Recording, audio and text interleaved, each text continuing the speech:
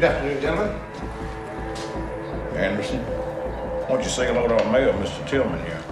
How do you do, Anderson? Mr. Mayor, Mr. Barber. Well, this looks like the place to be. Even for me. Yeah. Nothing like a barber shop for jawing your socks off. Where you from anyway, Anderson? Thornton, Mississippi, sir. Just as fit from Tennessee.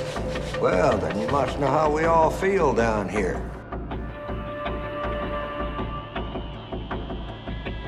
We don't take to outsiders telling us how to live our lives. And I'm here to tell you, we're happy till those beatnik college kids came down here stirring things up. Before that, there wasn't anybody complaining. Nobody dared.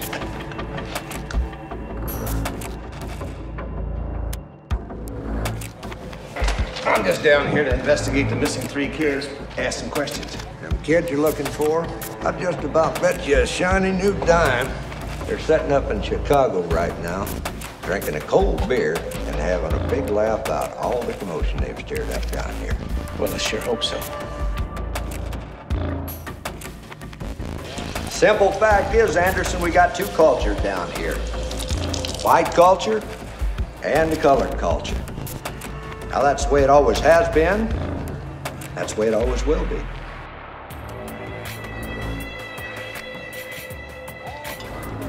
What's the score, Mr. Barber? St. Louis on top, 5-0. What inning is it? Bottom of the 7th. You like baseball, do you, Anderson? Yeah, I do. You know, it's the only time when a black man can wave a stick at a white man and not start a riot.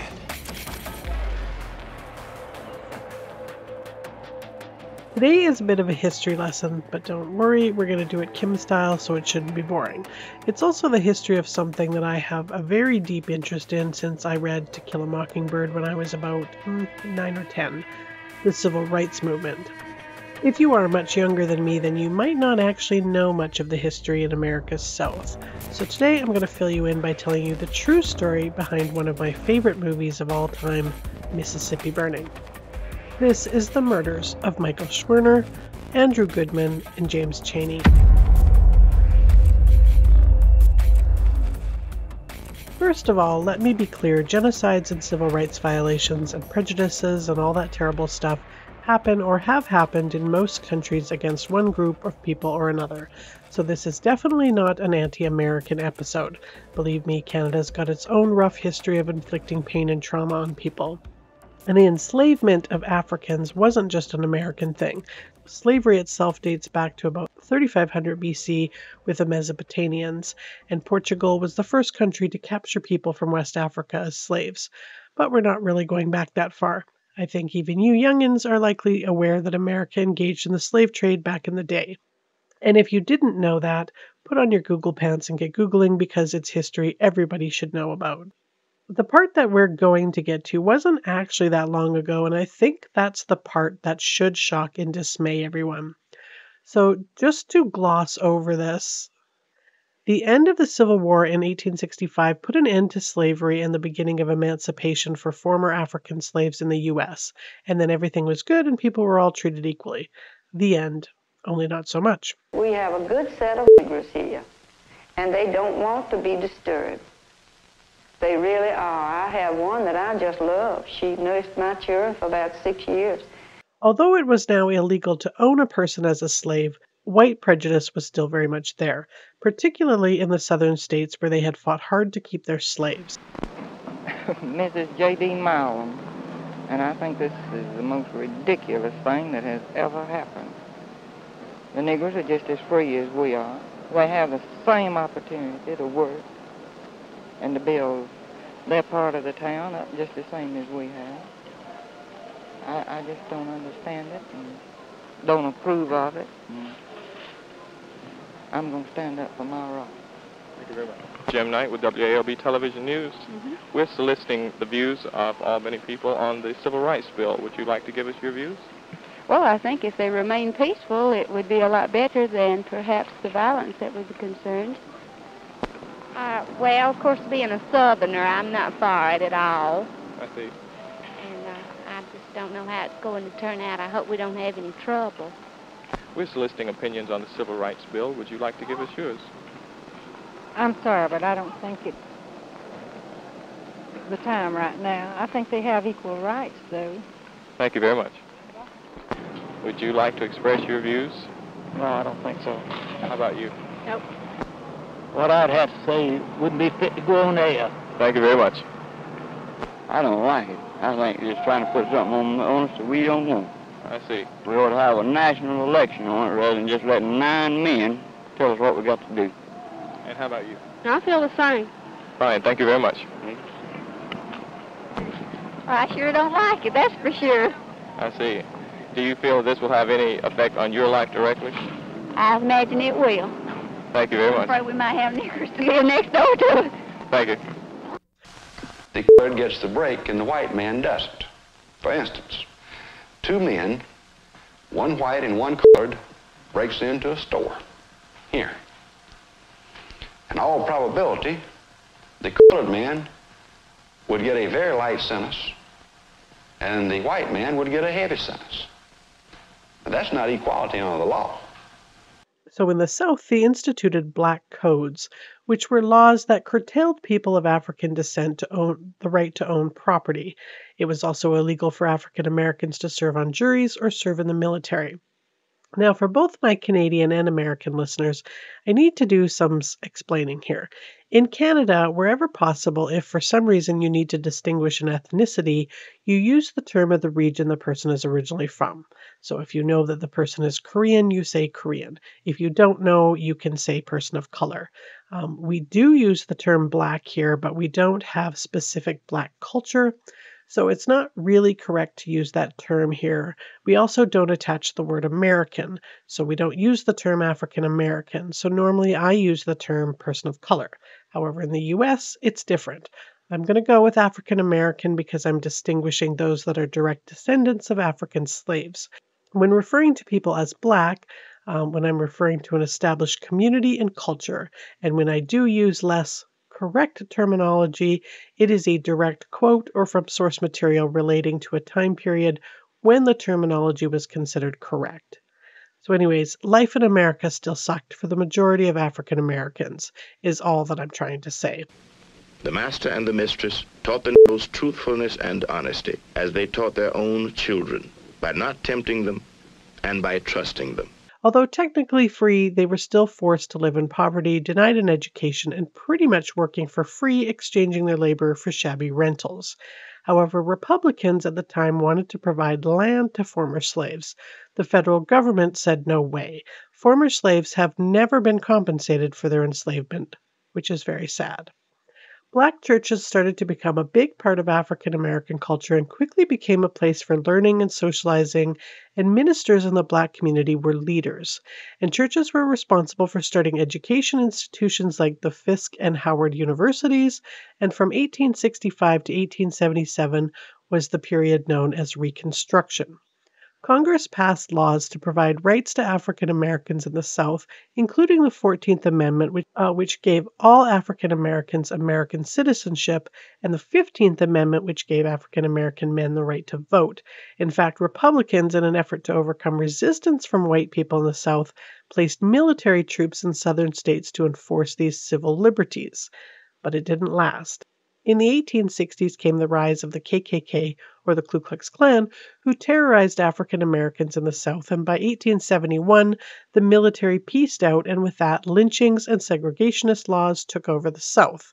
And in 1877 came something you might have heard of, but not known what exactly it was, Jim Crow. Back in 1830, there was a minstrel routine called Jump Jim Crow, where Thomas Dartmouth portrayed a character called Jim Crow who was a bumbling idiot, and the term Jim Crow became a very derogatory term based on false and negative stereotypes about African Americans. So in their infinite wisdom, Jim Crow laws became the term for a series of statutes that made segregation legal. These laws forbade blacks from riding the same transit, eating in the same restaurants, or even drinking from the same water fountain as Caucasians. The purpose of these laws was to deny African Americans the right to vote, go to school, and basically enjoy or do anything where white people were, and those that didn't obey the rules were arrested and, yes, often lynched. which is when a bunch of white people get together and hang someone for the audacity of wanting to be treated as a human being. And then on August 14th in Springfield, Illinois, a mob of about 5,000 angry white folks descended on 2 black men accused of raping 2 women and murdering their father. Only when arriving to lynch the men, they found out that the sheriff had moved them out of town, and for 2 days the angry white mob attacked black neighborhoods and murdered people right out on the streets as retaliation, burning their houses and destroying their businesses. This fiasco inspired the formation of the National Association for the Advancement of Colored People, or the NAACP, in New York City in 1910, headed by a bunch of white guys and one African-American man determined to fight for the rights of African Americans. And things pretty much continued to suck, especially in the South, for African Americans. By the end of the century, segregation was complete. The New South rose out of the ashes of the old, and the good nigger was the one who once again knew his place. The nigger is not a part of my family. As a result, I don't elect to have him sit and eat with me. As a result, I don't elect to have him belong to a club that I may belong to. And then a guy named Medgar Evers started selling insurance in Mississippi, and while he was at it, organized a new chapter of the NAACP in Mississippi in 1952, a bold move in a place where segregation had pretty much a stronghold. He also applied to attend at the University of Mississippi, an even bolder move. He was denied entry on a technicality. He might have failed at getting into a white law school, but the president of the NAACP was pretty impressed with him and appointed him the position of field secretary of the NAACP. In 1954, when the Brown versus Board of Education of Topeka decision declared segregated schools unconstitutional, Mississippians, at least the white ones, lost their mother-loving minds, and all kinds of violence broke out, which continued for about 5 years. But on the morning of June 12, 1963, Medgar Evers was gunned down, and the black community reacted to his assassination by taking to the streets. His death led to the Civil Rights Act in 1964 and Freedom Summer. And Freedom Summer is where today's story begins. Freedom Summer was a term for a voter registration drive to get black voters registered in Mississippi, and it was organized by the Council of Federated Organizations, and one of those organizations was the Congress of Racial Equality, or CORE, C-O-R-E, as its acronym. At the time, although it was legal for African American men to vote, the locals put up a lot of barriers, like poll taxes that required a $2 payment, and African Americans to complete a 21-question registration form and to answer to the satisfaction of the white register a question on any one of the 285 parts of the state's constitution. Even if they could get through that process, there was the issue of whites intimidating and threatening those that dared to try to register to vote. And in preparation of this, more than 1,000 white, mostly university students from out of town from states up north, descended on Mississippi to set up voter registration in black churches and inside the black communities to get rid of these barriers. Let's just say white Mississippians were not pleased. In fact, many of them were so unpleased they started to burn down their own state with burning crosses, lynchings, and just plain unnecessary violence. You see, white Mississippians were worried if the black community voted, they might vote for someone that wanted them to have rights, and what kind of mess would that be? So the project continued for 10 days, and during that time, 1,062 volunteers and locals were arrested. 80 Freedom Summer volunteers were beaten, 37 churches were bombed or burned down, 30 black homes and businesses were burned, 4 civil rights workers were killed, and 3 local African Americans were murdered. And it all started on day 1, June 21, 1964, when James Chaney, an African American CORE worker local to Mississippi, Andrew Goodman, a white volunteer from CORE, and Michael Schwerner, another volunteer, both of them from New York City and both of Jewish descent, were arrested by the Neshoba County Deputy Sheriff Cecil Price, who, spoiler alert, is also a member of the KKK, held in jail and then released that night and told to get the heck out of town. Only they never arrived back home in New York or anywhere else, so the FBI came looking for them. James Chaney was born to parents Fannie Lee and Ben Chaney in 1943. He was a member of the St. Joseph Catholic Church, and he was a very brave soul. At 15, he started wearing an NAACP button to school, and although they were going to a segregated school, he was suspended for that because the principal feared for the reaction of the all-white school board. After finishing school, he began working as a plasterer's apprentice and continued to work with civil rights.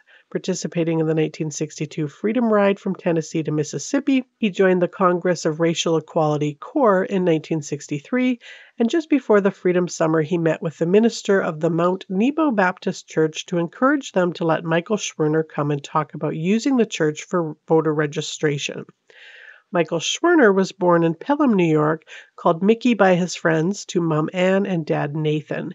He went to Michigan University to become a veterinarian, but switched to Cornell to major in sociology and then went on to Columbia University at the School of Social Work. He led the core group in Manhattan and worked to desegregate the Gwynn Oak amusement park in Maryland. He met James Chaney when he was asked to organize the community center in Median, Mississippi. He was also the first organizer of black boycotts in the South called Don't Shop Where You Can't Work. The Mississippi State Sovereignty Commission knew about Michael and kept tabs on him and his activities. Its lead investigator, or spy, was Al Hopkins, and he provided Neshoba County Sheriff Lawrence Rainey with his license plate number to keep an eye on him. Andrew Goodman was born November 23, 1943 in New York City to parents Robert and Carolyn. His mom was a social activist, and he grew up in a racially mixed neighborhood. At 14, he went to Washington to participate in the Youth March for Integrated Schools, and at 17 was part of the sit-in at the New York Woolworths. Andrew was an honors student and went to the University of Wisconsin-Madison as a drama major, but it fell ill and later went to Queens College and majored in anthropology. And in the spring of 1964, he attended a speech by Aaron Henry, the head of New York's NAACP, and started teaching at the core training session for the Freedom Summer volunteers, where he met Michael and James. The three of them trained hundreds of volunteers that were setting up out in Mississippi, and while there, Michael found out that the KKK had burned down the Mount Zion Methodist Church in Philadelphia, Mississippi. And so with that, Michael, James, and Andrew all headed by car on June 20th to Philadelphia, Mississippi to investigate. On June 21st, they arrived in Meriden COFO headquarters and were heading out then to visit the ruins at the church in Longdale. Michael told volunteers if they were not back by 4, quote, "If we're not back by then, start trying to locate us." At 3 p.m. after visiting the church, they headed back to Meriden.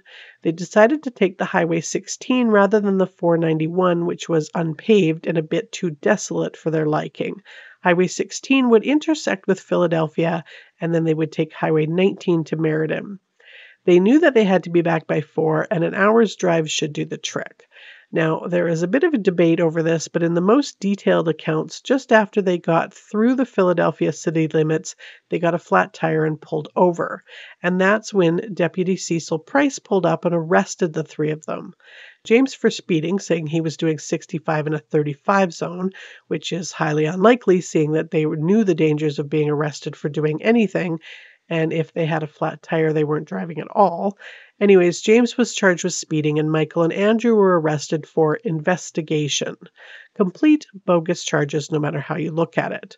They were taken to the Neshoba County Jail and held there until 10:30 p.m., while unbeknownst to them, a plot involving the KKK was brewing on them. Naturally, when 4 came and went, the COFO workers started calling around, including calling the Philadelphia Sheriff's Office, who said he hadn't seen them. So they contacted the FBI. J. Edgar Hoover was the big cheese at the FBI at that time, and he wasn't too keen on getting involved in a missing persons case. But President Lyndon Johnson basically ordered him to get his butt in gear and get looking because this was going to get messy.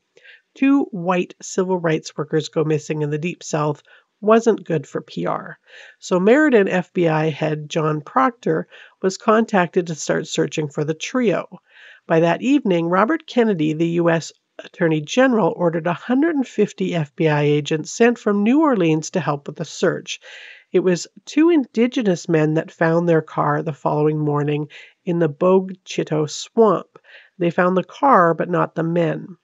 Despite Walter Cronkite telling CBS News watchers that the disappearances were the focus of the whole country's concern, Sheriff Lawrence Rainey, the one that we will later learn was given the license plate number of the car the men were driving, said, "They're just hiding and trying to cause a lot of bad publicity for this part of the state." Now, during the next month or so, while they searched for the bodies of James, Andrew, and Michael, who the FBI were pretty sure were dead, they also found the bodies of Henry D., Charles Moore, 2 college students that disappeared in May, and 14-year-old Herbert Orsby, as well as 5 other African Americans who were never identified. The outrage caused by what was happening in Mississippi sparked Lyndon Johnson to pass the Civil Rights Act on July 2nd. It also helped getting the Voting Rights Act of 1965 passed the following summer. 44 days after the 3 men vanished on August 4th, an informant known as Mr. X, later identified as Maynard King, a highway patrol officer who died in 1966, told FBI agents where the bodies were. And they were pulled from a dam in Old Jolly Farm, owned by 34-year-old Olin Burridge. And as I stand here tonight thinking about the discovery of these 3 young men, I think about the fact that it is urgent and it is important for the federal government through the FBI to use all of its resources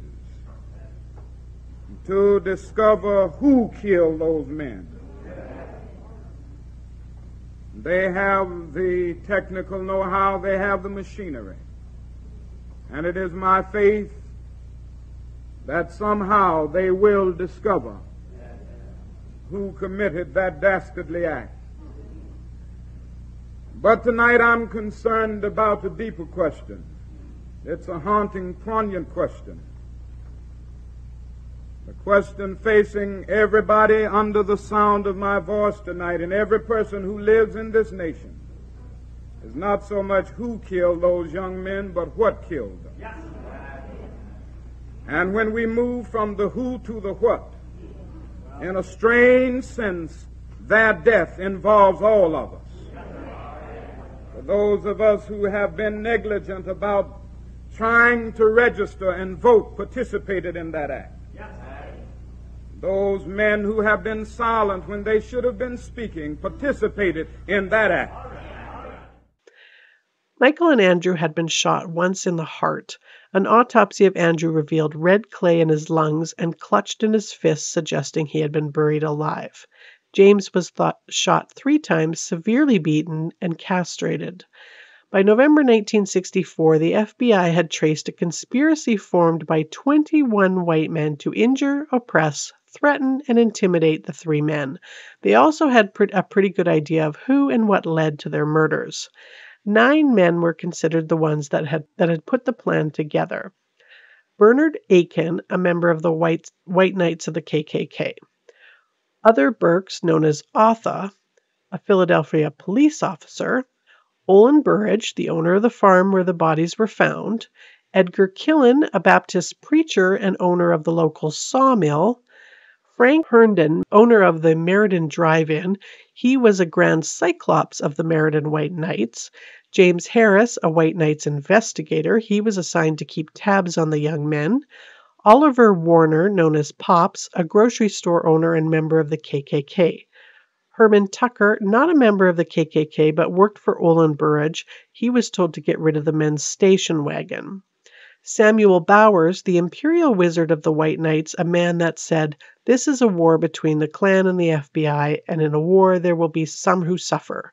This summer, the enemy will launch his final push for victory in Mississippi, and there must be a secondary group of our members standing back from the main area of conflict, armed and ready to move. It must be an extremely swift, extremely violent hit-and-run group."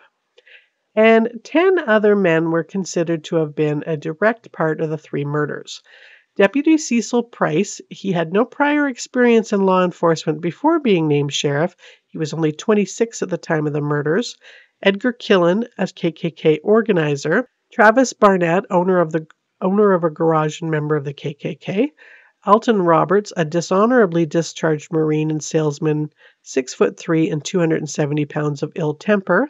James Jordan, Jimmy Arledge, Jimmy Snowden, Jerry Sharp, a pulp mill operator, Billy Posey, an auto mechanic, Jimmy Townsend, who was only 17 and a high school dropout working for Posey.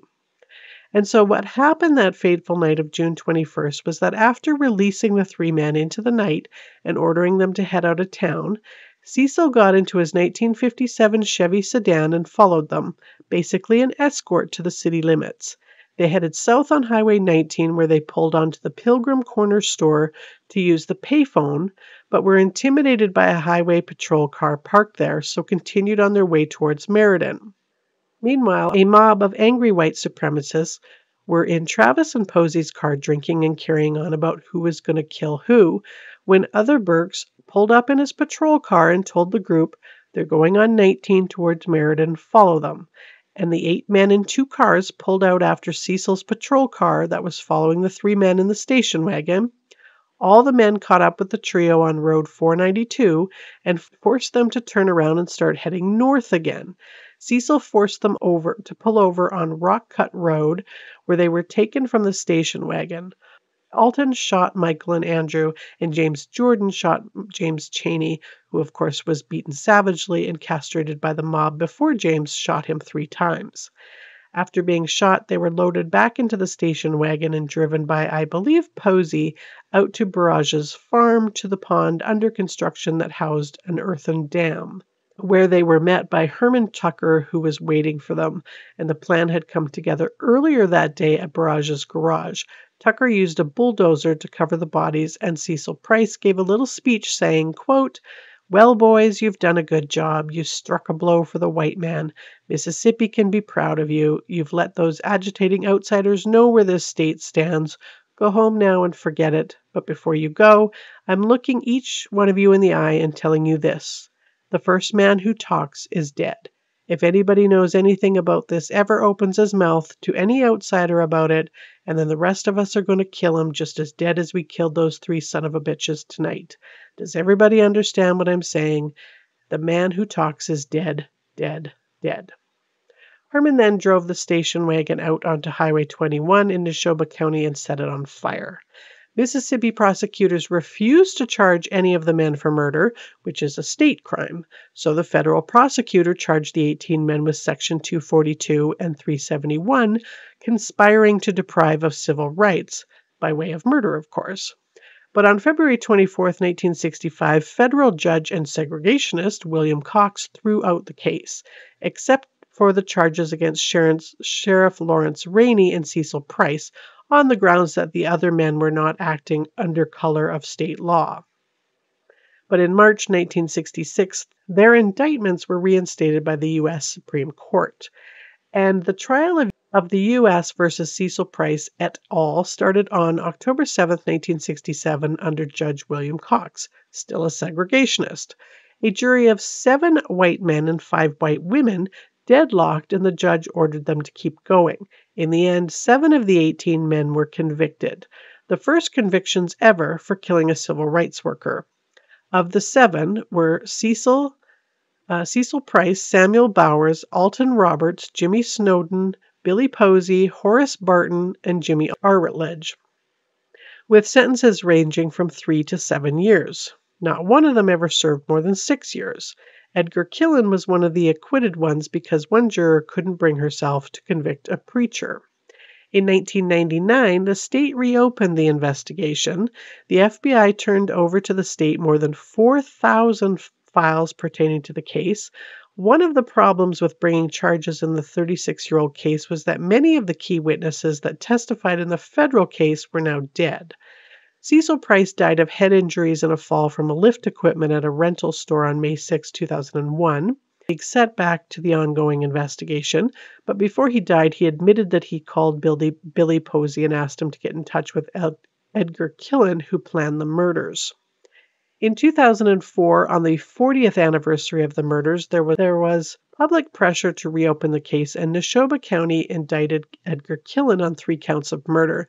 He was convicted of manslaughter, and at the ripe age of 80 was sentenced to 60 years in prison. He appealed on the grounds that no jury of his peers in 1964 would have ever convicted him, and that was shot down in 2007. And on August 13th, Billy Wayne Posey died at the age of 73. On March 15th, 2013, Olin Burridge died at 82. And in 2016, the Mississippi Attorney General Jim Hood closed the case for good, saying, "The evidence has been degraded by memory over time, and so there are no individuals that are living now that we can make a case on at this point."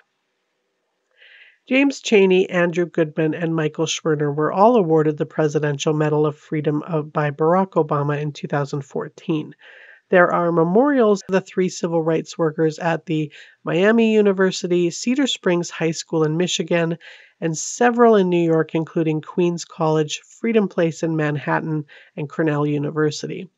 In Mississippi, there is a stone memorial at the Mount Nebo Baptist Church and another one at Mount Zion United Methodist Church and at the old Neshoba County Jail.